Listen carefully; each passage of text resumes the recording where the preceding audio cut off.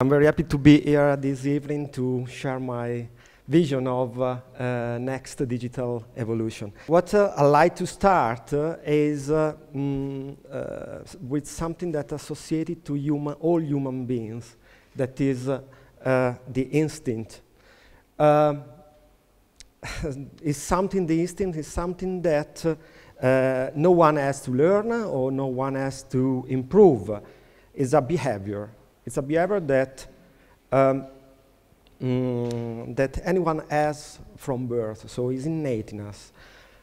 So when we do use it, in general, the instinct is used when we are threatened to lose everything we have, or we are frightened to die.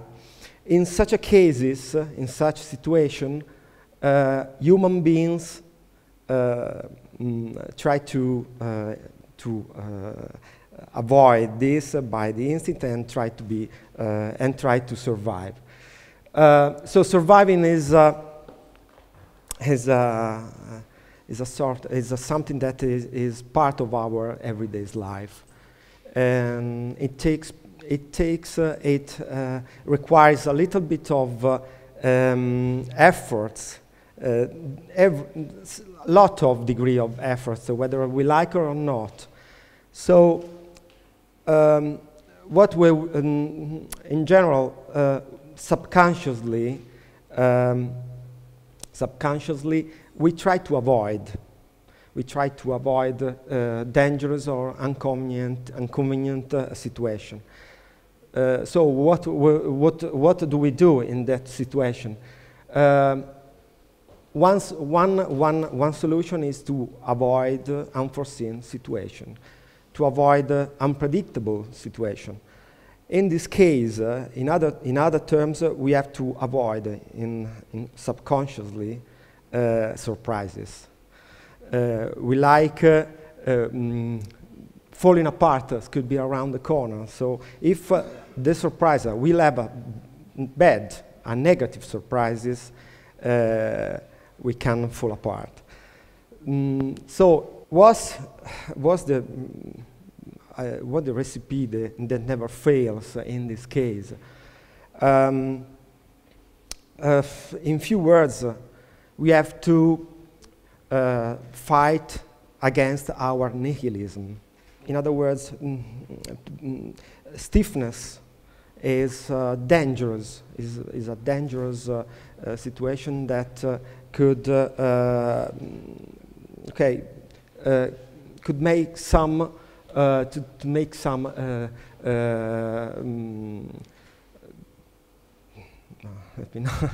stiffness is not good because we don't. We can make a lot of, we can waste time on solving problems, and at the end we can have the bad surprise. So the only way forward is to make a real change, is to be found in a real changes. I believe that there is algebra equation supporting changes as values, as real values. In other terms, the value has to be found to be worthy. The change, the value has to be found within it. So the point is that we need a sort of enlightenment if we have to overcome this situation.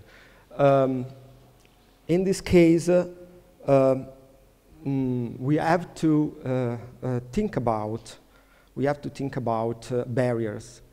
We have to think about barriers not as obstacles, but as real opportunities.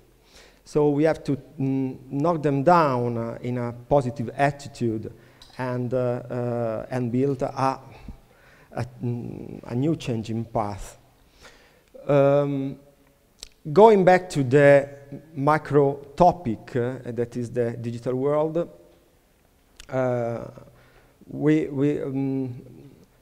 if we think about the universe of users, of internet of users, we have an everlasting barrier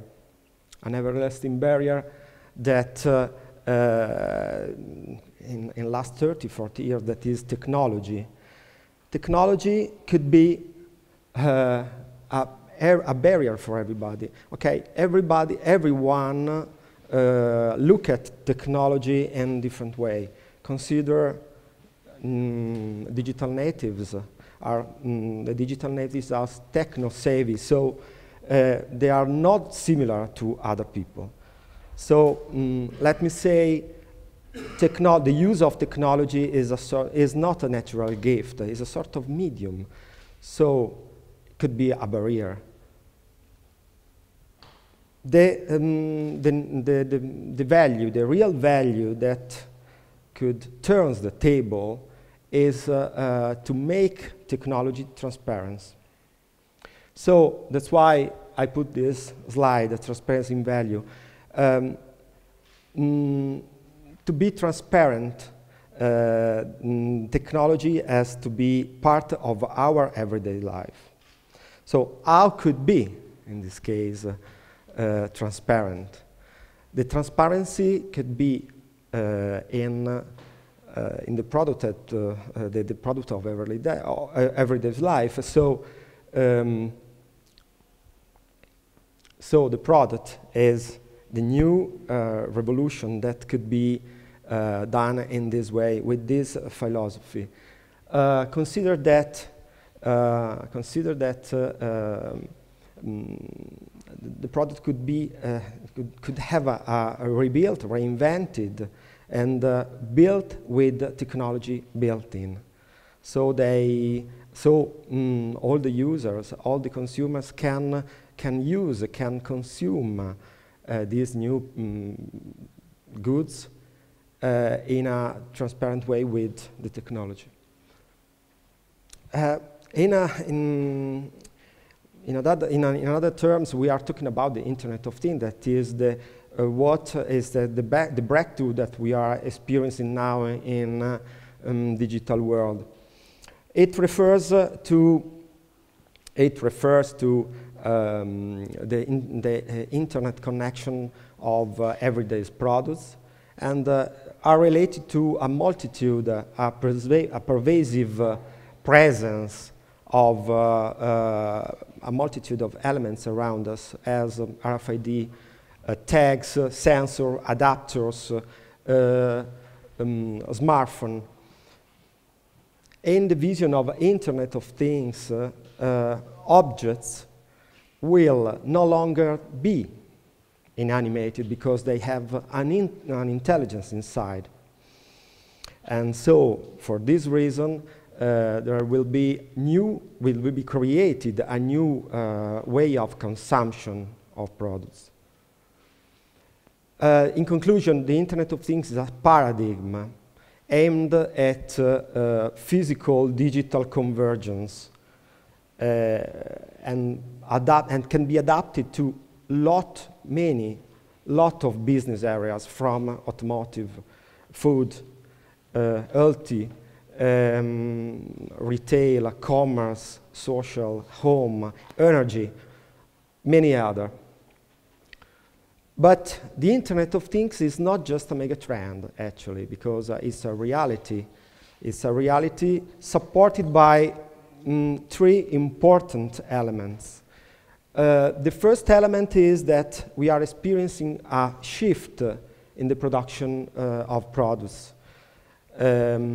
Now manufacturing is becoming a combination of digital and personal manufacturing. So what is becoming more important is design instead of production.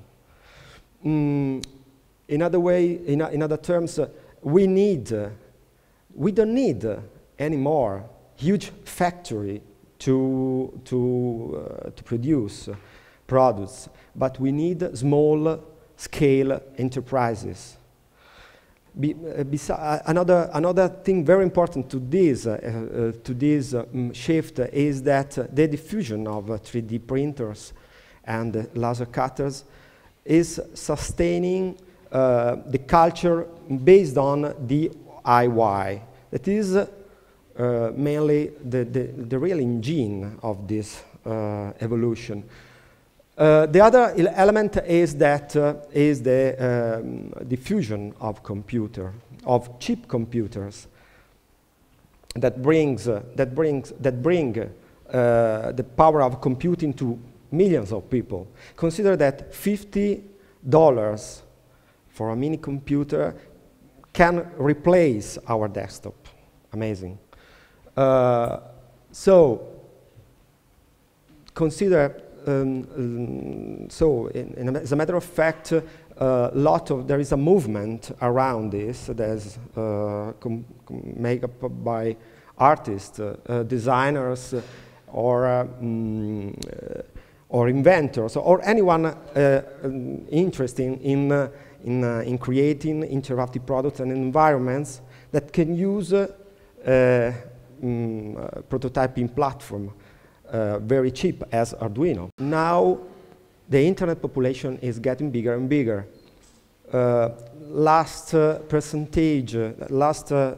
According to last surveys, the percentage of internet users in Europe is around 63% at average, whereas in the world, 30%. Huge. But going back to the products, clear improvement make customer buy this new product. This is the point. So it's very important to emerge real value added. So in this case, new feature of the products that have to be identified and perceived by the consumer if they want to find the motivation to change their habits. Consider that people are always eager for meaningful values, so they are ready for this evolution. People, consumers, could foresee new horizon, leveraging on behaviors and new functionalities. So it's a big, huge revolution for them, for their habits. They don't have to be afraid to change their habits because what I said before, they have to try to find a very clear improvement. But at the end, what's the big question? The big question is, are brands ready to face these product revolutions? For the moment, brands seems to be more, the feeling is that it seems to be following the trends. They are very interested in the trends, but they don't have the really they don't have make the next step to have a concrete policy. At times, as I said before, people seems to be more ready than brands in such evolution. So the point is that brands has to be more optimistic, has to be more risky with the experiments, because if they don't do that, they don't think about the future in a good way. In Italy, the situation is not so good. We have a lot of companies that where business units are not don't work for a unique goal and vision. Managers, especially here, don't like to raise the game. Don't like to raise the game and are scared of failure and are obsessed of business forecasts. So they need a breakthrough. A possible solution is a design. Brand have to start to design